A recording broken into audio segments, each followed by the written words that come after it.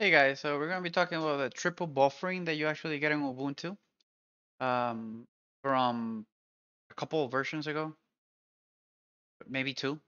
But this is the thing that I was talking about in regards to the performance on Ubuntu versus other distributions.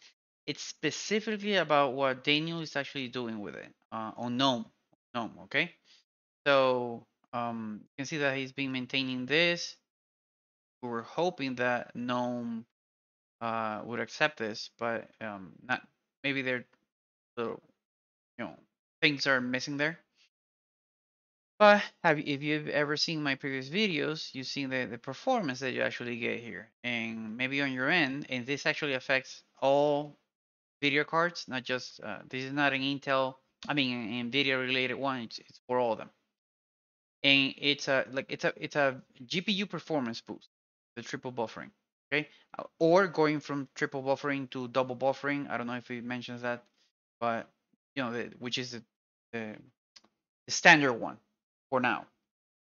And I did read here, you can see the in the GNOME in the merge request from Daniel, using triple buffering if it's for exactly this, the previous frame being late in being rendering all that, which now it includes triggering a GPU clock boost if needed by the driver.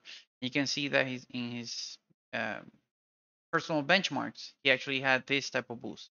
So in my case, this improves 4K overview animations on a basic Intel GPU, Intel, not even AMD or Nvidia, from 30 FPS to 60 FPS. So there's a big jump there. If the previous frame is not running late, then we stick to double buffering because it was detected that it wasn't running late. So there's no latency penalty when the system is able to maintain full frame rate.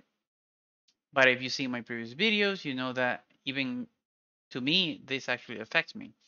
So hopefully that with the Ubuntu 23, we should be able to see even that additional 10% that he mentions here in reduction for the CPU usage when moving the mouse, especially when they're moving the mouse. If you have a Logitech, you know what the hell I'm talking about here. So let's let's hope here, and let's also hope that for GNOME, a future version of GNOME, or other distros, they can include these patches because it actually boosts the performance. Okay, so that's it. Thank you, big hugs, and think positive as always.